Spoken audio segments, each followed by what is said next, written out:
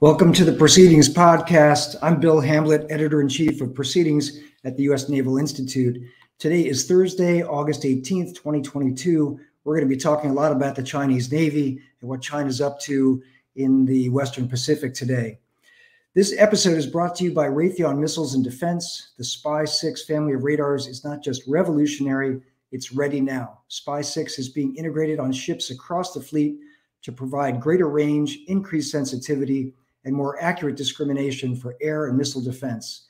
Learn more at rtx.com/SPY-6.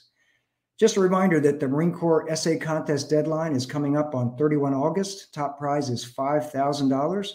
Our fiction contest, co-sponsored with SimSec, has a top prize of $500 and a deadline of mid-September.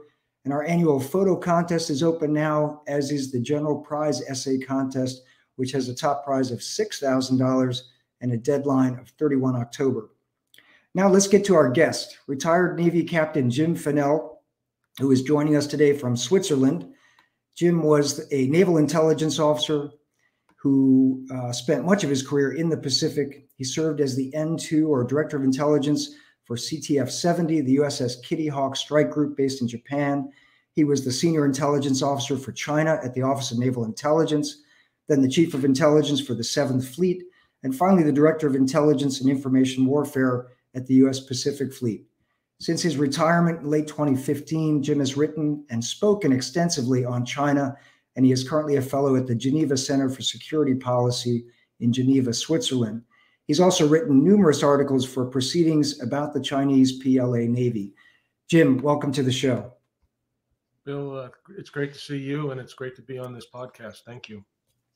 All right. I would be remiss for our listeners if I did not say that you started sounding the alarm about China and the Chinese Navy at least 5 years before anyone else. And that was about 15 years ago.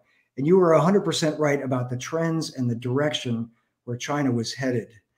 I wanted to point out that in late July, Jim and I had the pleasure of doing a combined presentation at the Cambridge Security Initiative Conference at Cambridge University in England. Jim talked about the Chinese Navy, and I talked about the Naval Institute's American Sea Power Project and trends in the U.S. Navy. Jim's presentation on the PLA Navy was so well done and entirely based on unclassified sources that I thought we have to get him on the podcast to give this presentation. So I'm going to turn it over to Jim now to give that presentation, and then we'll take some audience questions at the end. Well, thanks a lot, Bill. And I'm going to try to get through these slides rapidly as I can so we can have that question and answer. I believe the evidence will show that China is on a quest to restore themselves to great power status, and they've actually achieved the levels that give them an ability to do that. And largely, it's been based upon maritime power. This slide here, I didn't include, obviously, in our presentations in Cambridge because it hadn't happened yet. But what you see there is a picture of the ballistic missile shots from mainland China against Taiwan. And you'll see 6 closure areas that bracket Taiwan from the east, the north, the south, and the west in the Taiwan Strait. And depending on who you listen to, Taiwan Ministry of Defense says there was 11 missile shot. Japanese Ministry of Defense says there was 9 missile shot. But regardless, 9 to 11 ballistic missiles were fired into these closure areas. Up to 4 of them went across Taiwan, flew over Taiwan, which is really hard to think about in terms of the relationship that China and Taiwan have had, and the understanding that the United States government has had about, kind of keeping a status quo and seeking peaceful resolutions. So I just show this slide to kind of get across that this is really a demonstration of the briefing that I gave in Cambridge, and I've been giving for the last 7 years since I've been retired, to say that this is the path that China's headed on.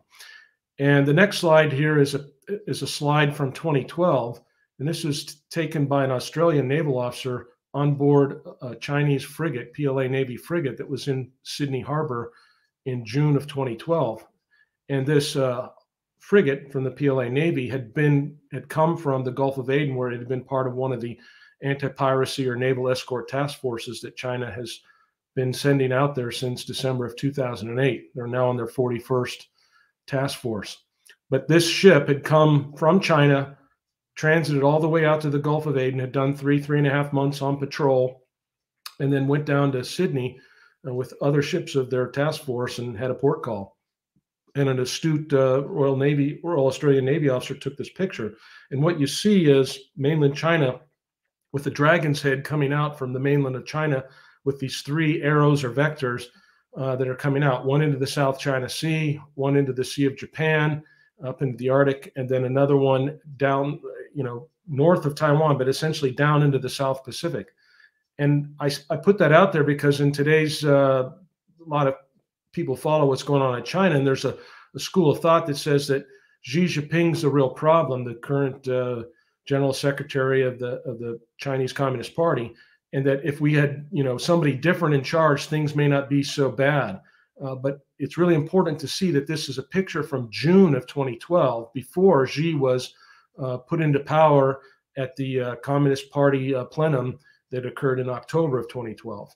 And you have to realize that that picture was taken and produced and then posted on the bulkhead of a PLA Navy frigate, probably starting as back as early as 2010. So my point of showing this slide is to say that China is the leadership of the Chinese Communist Party since Mao Zedong have all been marching towards an end state. And Xi has told us what the end state is. It's called the Great Rejuvenation of China. But it's based upon this kind of dynastic thinking in China that's called Tin Sha, or all under heaven, that the world, everything that happens on the earth, it comes through China and connects with heaven. And that's kind of where the mindset is of the Chinese Communist Party, not so much in Buddhist terms or that kind of terminology, but this idea that they need to be restored to their rightful place in history as the leaders of and the arbiters of everything that happens on the globe. That's what they want to have, and that's what they're marching towards. And this picture really is emblematic of that. And to get to that achievement of that great rejuvenation and great restoration of territory, it's based upon maritime power.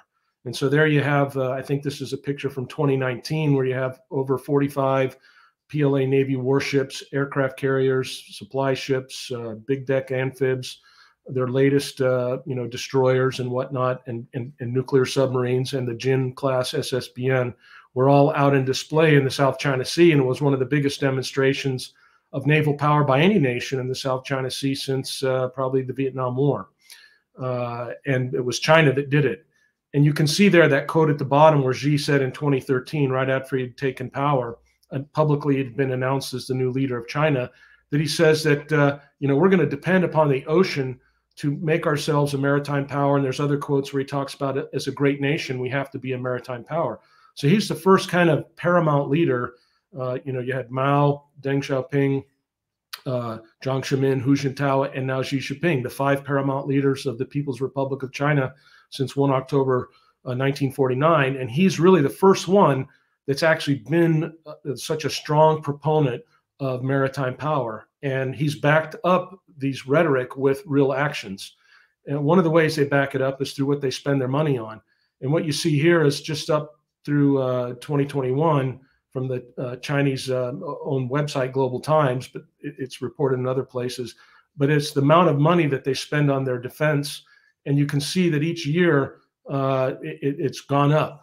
And people talk about how much money's spent, and they like to focus on just the dollar amount. And everybody says, well, the United States spends more than China. But there's a lot of other variables that go into calculating what really matters. But the point of this slide is simply to say that China has increased the spending on the PLA and made it a top priority. And I'll give just one example. In 2020, each year they have a National People's Congress in March of each year, and the state government and the party come together and they announce, here's what our economic situation is, and here's what we think our GDP will be for the year, gross domestic product. And they always talk about their military spending. And in 2020, for the first time in 28 years, the People's Republic of China and the Communist Party could not tell the world and the people of China what they thought their gross domestic product would be. They said, we don't know because of COVID. And they delayed their party Congress or People's Congress until May. And even by delaying it 2 months and curtailing it by a week, they still didn't have enough information and confidence to give a GDP estimate. But they were able to tell the assembly there, the thousands of people that come for this assembly, and the world, the press, that they would grow their military by 6.6%. It's kind of strange. 2021, it was kind of similar. They said, we really can't give you an exact GDP, but we think it'll be something around 6%.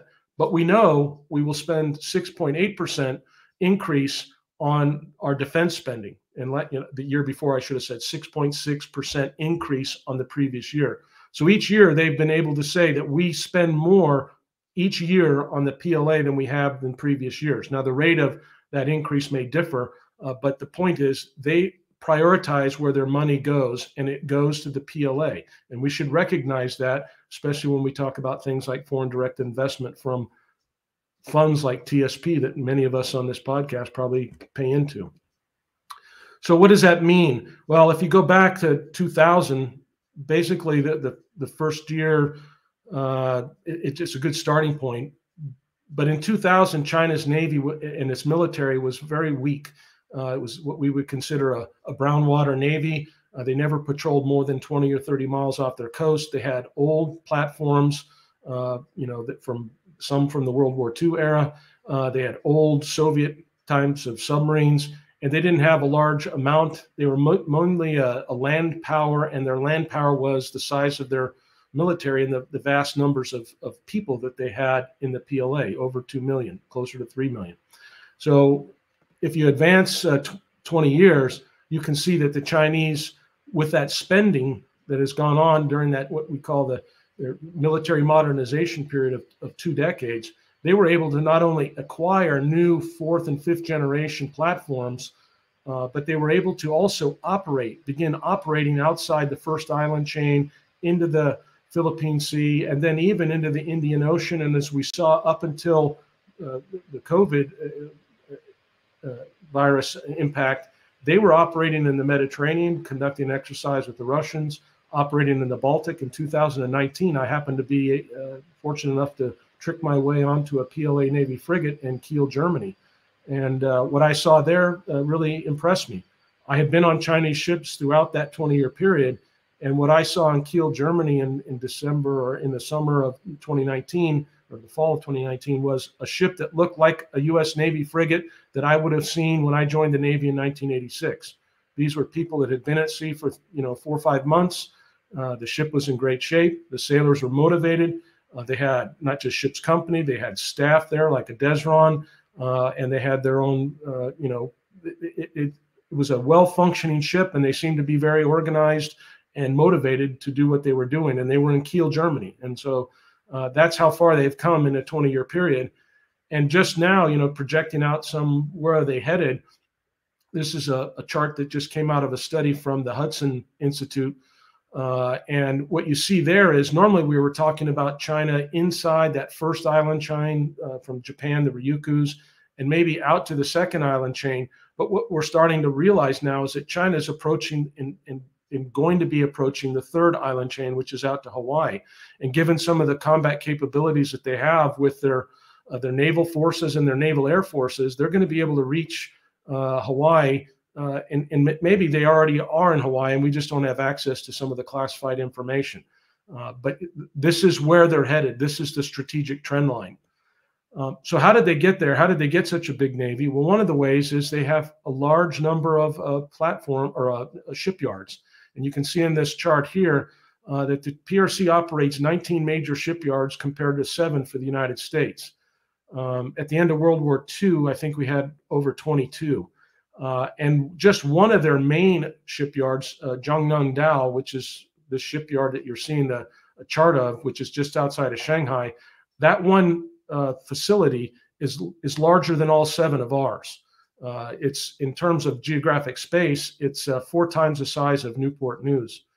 And this is just a picture of a part of Zhangnan in their shipyard there, and you can see the number of platforms that were under construction at the time of this chart. I think it was in the summer or fall of last year. But what's important to note also is the product of what's coming out. Last year in 2021, as the chart says at the top, China commissioned 22 warships compared to 3 for us. Now, up until 2021, that average, the Chinese have been out producing it at a rate of 4 or 5 to 1 of ours every year for the previous decade. So they're producing a lot of warships, and there's warships of consequence. And you can kind of get a sense here of when this really started to go into high production. It was around the 2011, 2012 timeframe, which is interesting because this is when all the economists in the China hands community had said that China's defense spending would go down commensurate with their GDP for the first time, dipping below that 10% annual increase mark. So that soft landing that we used to hear about in the 2010, 2011 timeframe, China's economy started to cool off, and their annual growth of their GDP was under 10% for the first time. And we were told that defense spending would go down. But in terms of product, the product that you can see actually went quite up very far. And it wasn't just in numbers of platforms, it was also in tonnage. This chart talks about the tonnage. And basically around 2012, 2014, China started to match us in tonnage. And since 2015, they've outproduced the United States in tonnage of aircraft.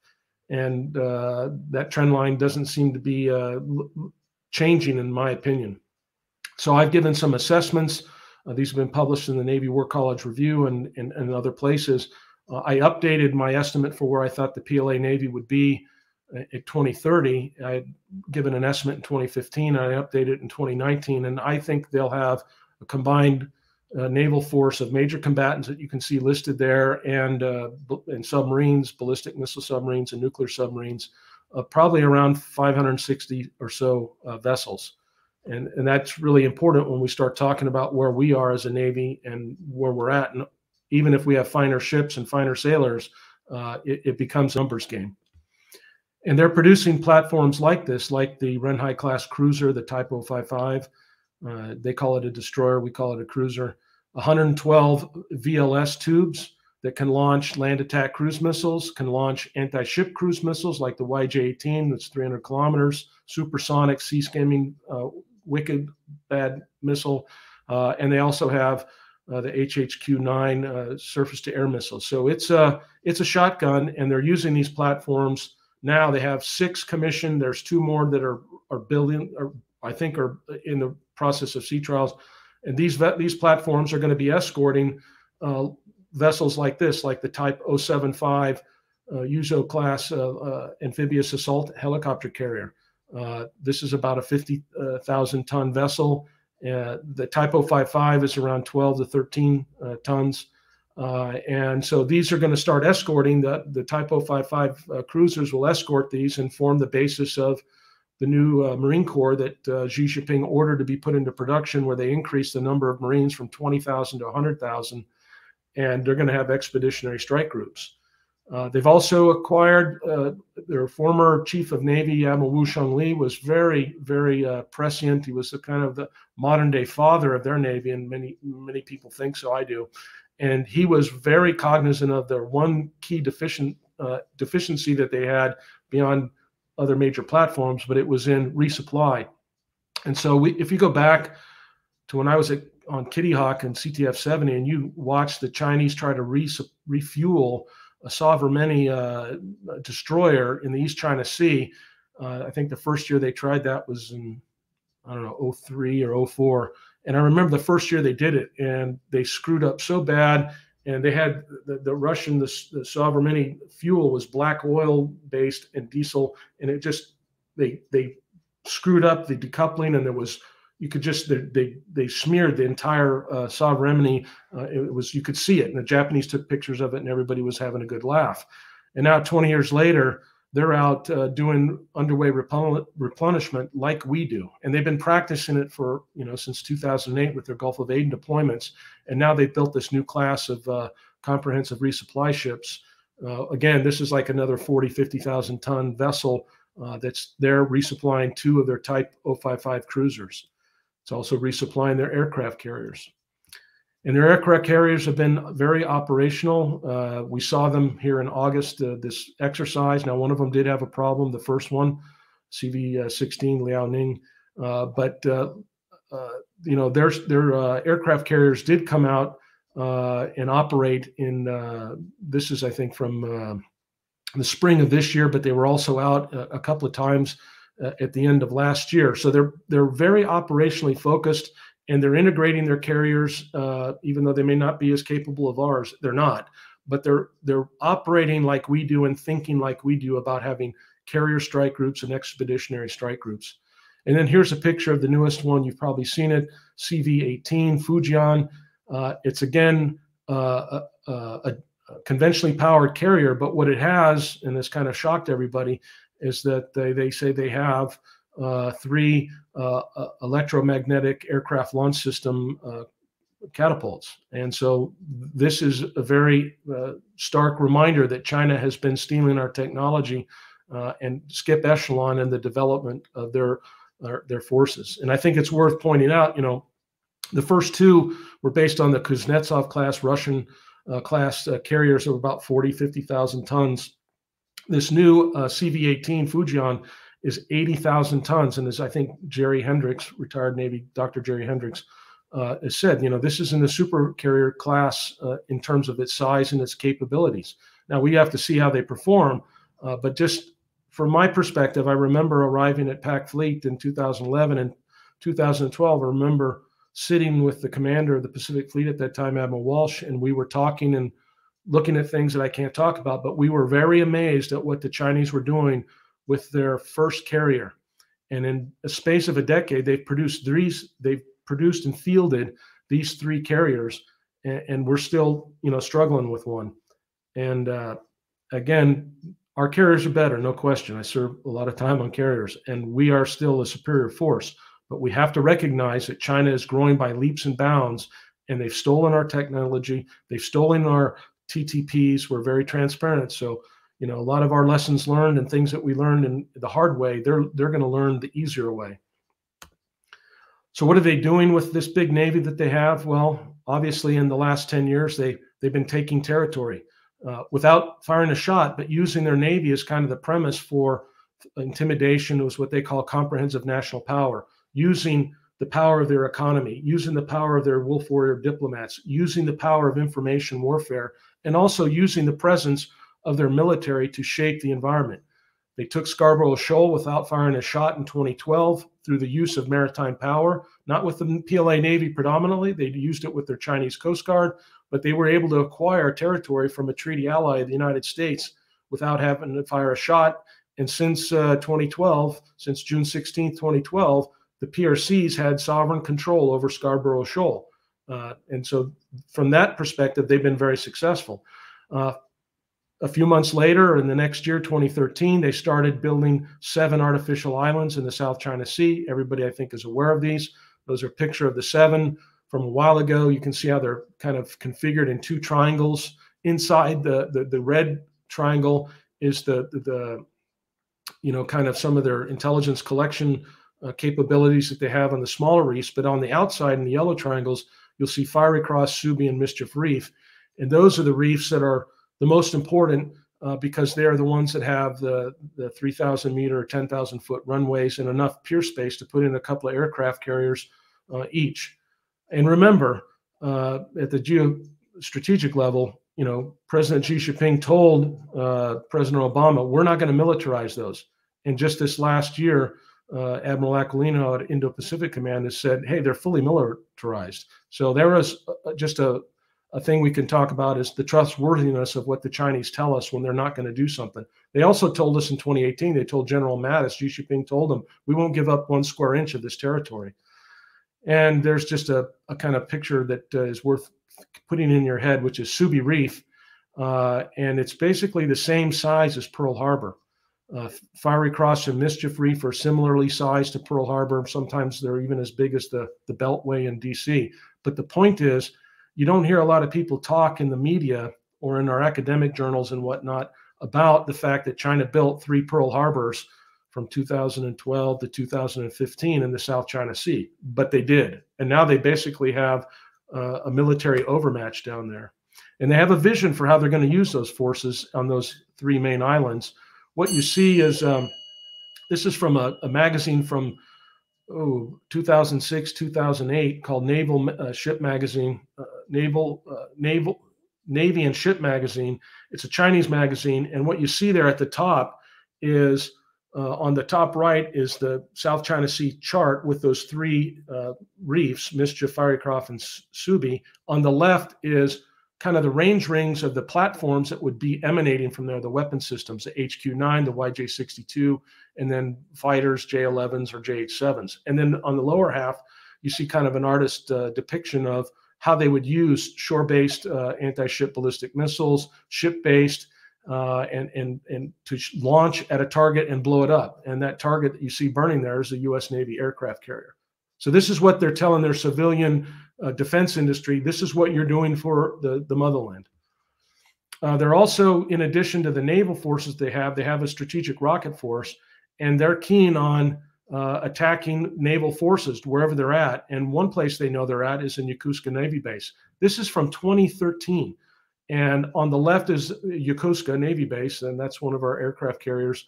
I believe then it was the George Washington. And on the right is out in the Gobi Desert where the Chinese rocket force trains, and you see a mirror image of Yokosuka Navy Base, and with targets, mock targets, that are the same size as ships that we have, and they're practicing to destroy the 7th Fleet in port in Japan.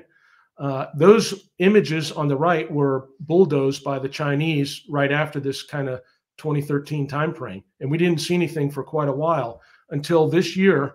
In May timeframe here, we saw a whole bunch of new mock-ups put out there, and you can see just one picture out in Western China, and you can see naval bases and carrier targets listed out in the desert, and they're back at this very robust training program. You may have seen this in the South China Morning Post. They actually have an aircraft carrier on a rail, and they're practicing shooting at a moving target. They actually shot a moving target in August of 2020, and you can see the closure area southeast of Hainan Island, and where there was a shot from Qinghai up in the northwest of China, and then right outside Ningbo in eastern China, they shot a DF-21D and a DF-26 into that target closure area, and by all accounts, they hit a moving target. Now, this was the first time that any one of these anti-carrier ballistic missiles had actually been seen to actually, find a target at sea and hit it. And I think it was a signal from China to our Navy to say, we know you've been watching this. I watched the development of this missile system in 2006 to 2008 when I was at the Office of Naval Intelligence. But there were always skeptics around saying, well, they've never hit a moving target. And I think China very deftly sent us a signal saying, we can hit you. And so this is a kind of a confirmation of the worst fears that many of us had. And so that's why there's a lot of work inside the Navy to figure out how do we deceive this missile system or be able to shoot it down.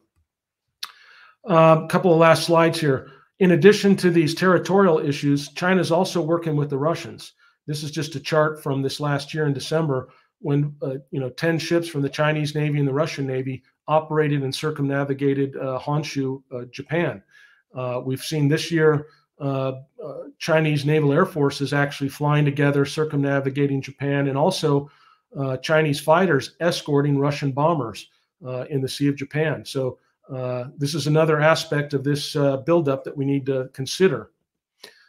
China is also showing the flag. They're using soft power. If you recall, in January, February this year, a volcano exploded in Tonga and spewed ash all over Tonga, and it was a very devastating natural disaster for the people of Tonga. And I won't go into what we did other than say we sent, I think, a destroyer a few days later. But what China did is they sent 2 large deck amphibs, a resupply ship and this large deck amphib, and they came and they dropped off all these pallets, all these tractors, and they really provided a lot of support. And so, throughout my career in the Pacific, which was most of my career, the Pacific Fleet and the 7th Fleet were known for being the guys that were the first on call to get to a place when there was a hurricane or a typhoon or a natural disaster, an earthquake, and help the people of whatever country it was in the Pacific. And I'm worried about where we're at in terms of where China is and where they're advancing. We could talk about the South Pacific and what they're doing in the Solomons or Kiribati, but this is just one physical example of where they're beating us to the punch in soft power. Lastly, out in Western and Central China, in this last 8 to 10 months, China's dropped 350 ICBM silos. And we need to consider, for the last several years, the annual report from the DoD to Congress about the PLA has always said that China's warhead count, nuclear warheads, is around 200. Well, these 350 silos filled with a DF-41 ICBM that has at least 10 MIRVs, well, that all of a sudden goes from 200 to close to 4,000 nuclear warheads. And so how does that play into an invasion of Taiwan? This is the last slide. So for about 10 years, I've been given this talk and this slide. And the point is to say that China's on a timeline. And I think people, for a long time, our China hands, our quote unquote experts on China inside academics and our government have told us that China takes a long view and they're willing to kick the can down the road. But I think China's on a timeline. They've told us they're on a timeline. Xi Jinping has articulated that he's on a timeline, and he's mentioned it many different ways, but one of them is he says he wants to have the great rejuvenation of China and the great restoration of China to be a world power by 1 October 2049. He also, like his predecessor Hu Jintao and most likely Jiang Zemin, ordered the PLA to have the capability to take Taiwan starting as early as 2020. So we know that, we know for a fact that those orders were given by Hu Jintao and Xi Jinping. So like any good military, the PLA has been under orders from their boss to be ready to have that capability. And I know that people will debate that. I know that there's been, conferences at CMSI, China Maritime Studies Institute at the War College, just recently this year talking about that. But the fact is that was the order that was given to the PLA. So the question is, how late can they use military force and still expect to have kind of this world celebration that China expects to have in 2049? I believe that China would like to acquire all this disputed territory. Obviously, Taiwan is the number one thing that they want to take. And we've seen that reflection of that here just in this last couple of weeks. But they also have disputes with India. They have disputes with Japan over the Senkakus. And they even have disputes with Russia. But for the most part, they want to be territorially whole on 1 October 2049. But they would like to use this comprehensive national power to get this territory without using force, like they were able to acquire Hong Kong and Macau without getting force. So that's been the goal. That's been the strategy. But as this decade goes on, there's going to be growing voices for the use of force. And I say the decade because I believe that if you try to, calculate when they would use force at the last possible minute, it's somewhere around 2030, which is kind of the same difference in time that went on between Tiananmen Square in 1989 and the Beijing Olympics. That's about a 20-year period when the world watched Chinese government kill their civilians by running tanks over them, and we were aghast at that. And then 20 years later, we were all beating the door down to attend the opening ceremonies of the Beijing Olympics. So if you back up 20 years from 2049, you get to about 2030. So this decade of concern between 2020, when they started to calculate how we're going to take with military force Taiwan, to 2030 is this really dangerous and concerning time period. But given everything that I've watched, I used to talk mostly about 2030, but what I'm seeing right now, the rhetoric, the actions, what they're doing, the training, this was a dress rehearsal that we saw 4 through 7 August. And also what's happening domestically in the United States, that factors into their calculus. What's happening domestically in Japan factors into their calculus. What's happening domestically in Taiwan politically factors into their calculus. And also the demographic challenges that China has. They have a problem with an aging society. They have a problem with resources in terms of fuel to be able to, run their economy. They have problems with water. They have problems with food. So they had a big, campaign last year to tell people to not eat so much and to clean their plates and not to take more from the buffet than they could eat. So there's a lot of concern in China about whether or not past 2030, they're going to have the resources and the wherewithal and the population to be able to achieve that great rejuvenation and restoration of territory. So I think we are in a really dangerous time right now. And as early as 2025, we could see something.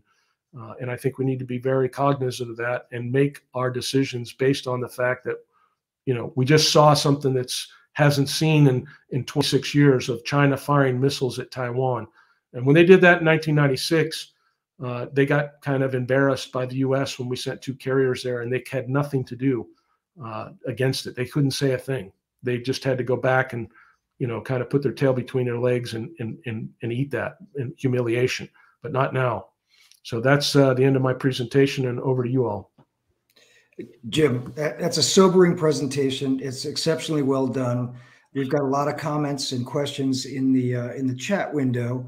I want to get to a couple of those to kind of kick off the conversation. One of the questions was from Phineas Dagenbach. What are the strategic steps the U.S. can take to stop and reverse the continued rise in confidence of the Chinese military? How can we prevent China from achieving true competitor status with the U.S.? Yeah, that's kind of the $64,000 question. What can we do to deter them from acting? And I think right now, we have to take a whole of government approach. And so I think the previous administration was the first U.S. administration, regardless of party, to really recognize that we had a strategic competitor and that we had to do something about it. And so I think confronting China across all the domains of diplomacy, information, economic, why is it that, our major hedge fund managers are investing trillions of dollars in China? Why is that? Because we know that some percentage of that money goes to build up the PLA, the rocket forces, the naval forces, the air forces, all designed to kill and be used to kill American service members. Why would we continue to do that? So if we started to choke off their money, that's going to get their attention, and it's going to cause them to worry, because if the economy goes down in China, now they not only have to worry about not having money to fund the military, they have to worry about what do their people do if they're making stuff that nobody buys. And so they've bet that we're Americans and we're Westerners here in Europe and other places, that we will be more willing to knuckle under and say, well, we can't afford that. If you remember the tariffs during the previous administration, there was a lot of concern. Well, the farmers won't accept this. They ended up accepting it. They got some reimbursement from the government. But the point is, if we're really serious about this question and getting to it, we're going to have to choke off the money. Then we're going to have to increase our presence. I know there's a big debate going on in Washington over presence. I know guys like Bob Work and others are saying we can't be forward deployed. I'm a believer in forward deployment. I think we need to be there. If I was a king for a day, which I never will be, but if I was, I'd be thinking about sending the Ronald Reagan Carrier Strike Group through the Taiwan Strait. We haven't sent a carrier strike group through the Taiwan Strait since 2007. That's a long time. And when you don't use it, you lose it. That's why we do FONOPs. We do the Freedom of Navigation Operations, not because we're trying to say that we're going to military defeat the Chinese, but what we're trying to build is an international consensus and coalition that says those excessive strait baseline claims are invalid, and we're challenging them so that they can never come in. If China were able to ever say that the United States didn't challenge one of those disputed territories in the South China Sea, they'd be the first ones to march into the Permanent Court of Arbitration in The Hague and put forward a case saying, hey, legally, these are ours. No one challenges them. Even though they said in 2016, then that case went to trial and concluded, they called it a farce. They'll turn around the very next day and say, oh, well, we want to use this court to validate our claims. That's called legal warfare, lawfare. And they will use the law to steal territory from people. And it may not matter to some Americans in Middle America, but it does matter to us because $5 trillion worth of goods and services go through the South China Sea. And America stands up for the values of small nations, not just big, powerful nations. And so frequently you'll hear Chinese foreign ministry types talk about, well, we're a big country and you small countries need to do what we say. They're doing that right now with Lithuania. Jim, I want to get to a couple more questions from the audience, but I want to pose a question or just bring this line of thinking up, because when you and I worked together in the Pacific, you were at Pacific Fleet and I was working in the China division at the PACOM Joint Intelligence Operations Center. And there was a lot, we were focusing, our teams were focusing very much on the capabilities that the Chinese were building, what we now term A2AD, anti-access area denial capabilities, which were the capabilities to keep the US and other outside parties, Japan, Australia, et cetera, from coming to the rescue of Taiwan. And then they also had capabilities specifically designed to take down the Taiwan military itself, right? So back to that previous question about what can the US do in terms of military capabilities, in terms of looking at Chinese strengths and weaknesses and our strengths and weaknesses, what are the things that the US ought to be focused on in terms of our military investment now to limit, to the extent that we can, China's advantages and also to wreak havoc with their greatest weaknesses, if you will? Yeah, great question, Bill. Number one in my book is, as us being Navy types, is we have to get back to saying we are a Navy that's designed purposefully and solely right now to sink other navies, and specifically the Chinese Navy. And so what you have in the PLA Navy is a programmatic, 20-year programmatic effort to put anti-ship cruise missiles on all their platforms, all their major surface combatants, their aircraft, their submarines, and from shore-based. And it's a very capable program. And they really, it's canisterized, it's interchangeable amongst different platforms. And we haven't done that. We have approached a piecemeal approach. It was in special, compartmented stuff years ago, and it's just never really gelled into a kind of a number one Navy priority. Even though we've had Pacific Fleet commanders, I know for 15 years, that said it was their number one concern, having just these short-range subsonic Harpoon missiles, and then those are almost going to get phased out, and there was a big hue and cry about that. So we need to get back to the idea that, when you and I joined the Navy, we were facing the Soviet Navy, and that's what we thought about. That's what we planned to. How do we sink the Soviet Navy? And we need to have a Navy that says, how do we sink the Chinese Navy? And unfortunately, what's happened over the last 30 years of fighting in the desert is that we've got now a Navy that says, well, we have to be able to do everything. And because of that, we're now unable to do anything when it comes to dealing with the PLA Navy. So we have to have the capability, top to bottom, to be able to destroy and sink the PLA Navy. Because without the PLA Navy, they're never going to be able to fully take Taiwan. They may be able to bomb a lot of it with their ballistic missiles, but they won't be able to get the boots on the ground in sufficient numbers to be able to take that territory. And then if they did take that territory, we could have a discussion about what are the implications of Taiwan falling into the PRC's hands. We can just say, for an agreement's sake, right now, it's a long argument, but it's not good for America's national security. And it's certainly not good for Taiwan or Japan or Korea or Australia or anybody else that's a friend of ours. So we don't want that to happen. So if we don't want that to happen, we have to be able to destroy the PLA Navy Air Forces, other air forces that come out. We have to be able to put them down. We can even talk about striking the mainland. But from my perspective, what's the number one thing is we need to get all hands on deck saying that sinking the Chinese Navy is the sole purpose of the U.S. Navy today. And I know that people from the Mideast group will get upset about that. But until we can put that down and say, you guys, you got everything for 30 years, that's done now. We are getting on with the main task of defending America. And we have to be able to put the PLA Navy down in Davy Jones's locker. If we can't do that, we may not have a Navy in 50 years. Great points. Yeah. And a little bit of a spoiler alert for the coming September issue of Proceedings, which is naval aviation focused. We got an article by a naval aviator who says, "Stop sending carriers to CENTCOM." That's the title of it. Basically saying, hey, look, we've got we got our hands full in the Pacific with China. And, we've got other forces that can manage the smaller problem in the Middle East. But for China, we got to keep our carriers, and we got to keep our most capable platforms in the Pacific and focused on the China problem. Austere Roberto, one of our frequent listeners and commentators, he brought up two things. First is he touched on your demographic timeline. You mentioned that there's a lot more 80-year-olds than 20-year-olds in China in 2035, and then he also had a comment earlier about as the Chinese economy slows down, how will that impact? I think that both those factors, in my view, play into your period of concern right now. But your thoughts on those two things? Right. I think demographics are something that we don't talk about a lot. I think we talk about them more today than we did ever. But the idea that China is going to be an aging society, and Japan's an aging society. A lot of different places in Europe are aging societies, but they're also wealthy societies. And so what China has been trying to do is to make China a wealthy society before it becomes an aging society.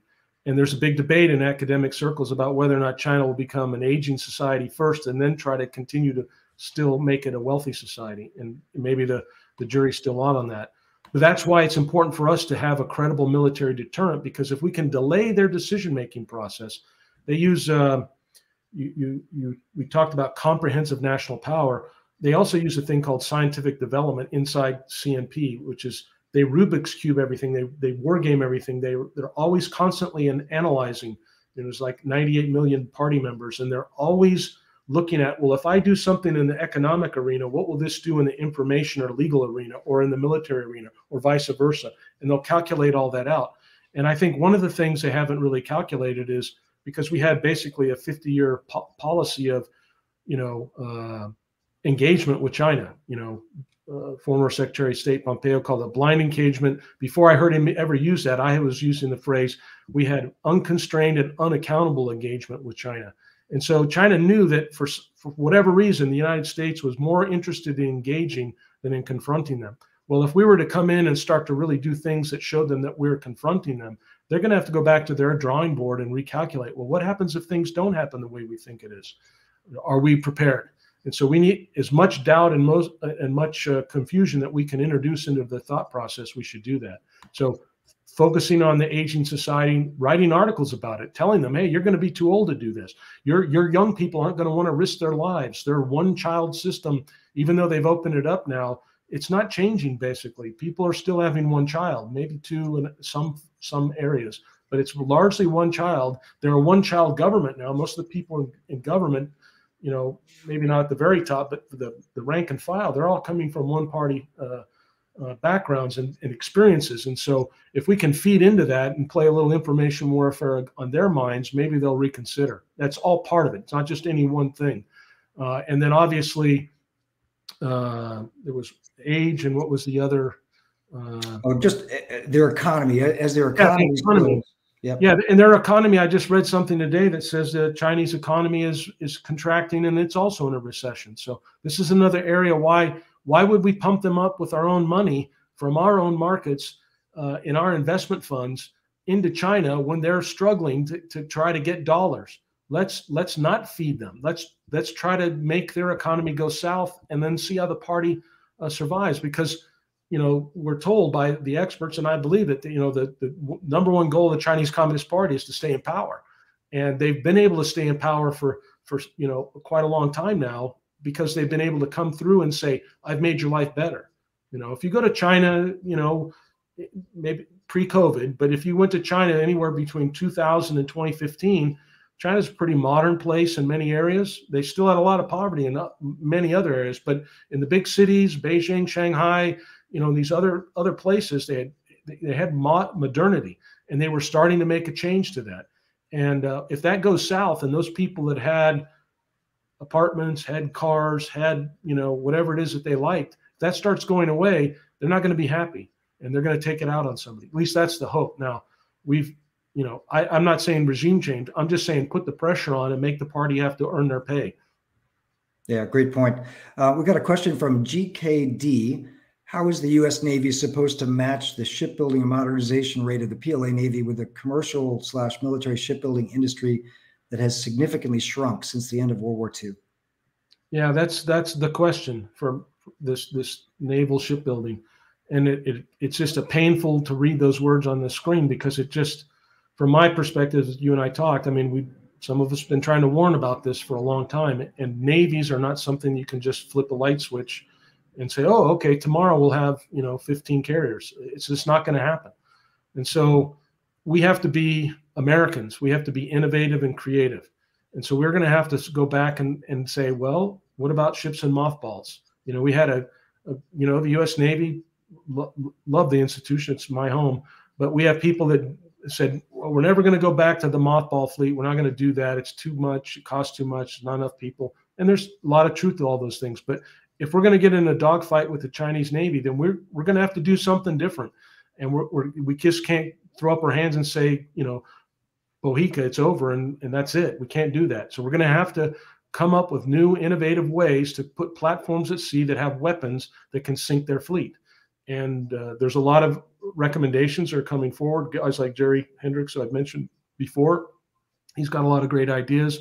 Right, Sadler, there's a lot of people that are putting forward ideas. But all those little niches aside, again, King for a Day, first thing I do is I'd announce a nationwide Navy shipbuilding restoration program. We need somebody like a John Stennis. We need somebody that's going to come in and tell the American people, bipartisan, get out of partisanship, but get into national defense and say it's in our national defense to be able to have the capacity to build a fleet. And we need to do it now, and we need to prioritize that. But when I watch the news every day, I see a lot of other priorities being listed. Great point. Jim, we are about out of time here, and I think we could go on for quite a while. Lots of people asking questions, but this is going to be a foundational episode of the podcast that I know, based on the reaction to your presentation in Cambridge, there were so many folks who came up afterwards and said, I did not know that about the Chinese Navy. And a lot of them were young U.S. Navy, Naval Academy midshipmen. A few of them were recent graduates from the Naval Academy, et cetera.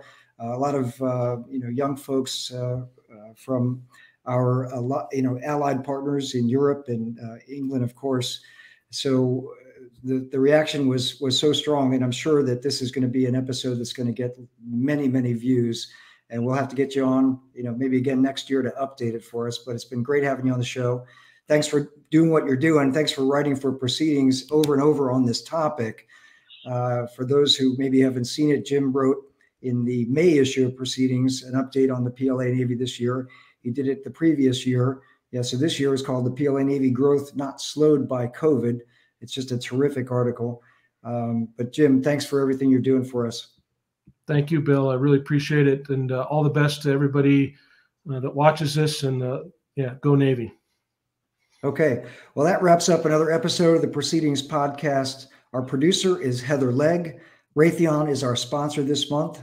Raytheon Missiles and Defense is setting the pace of performance with the SPY-6 family of radars actively being integrated across the fleet. SPY-6 provides the clearest possible picture of the battle space with modular multi-mission capabilities that make it the most advanced radar on Earth.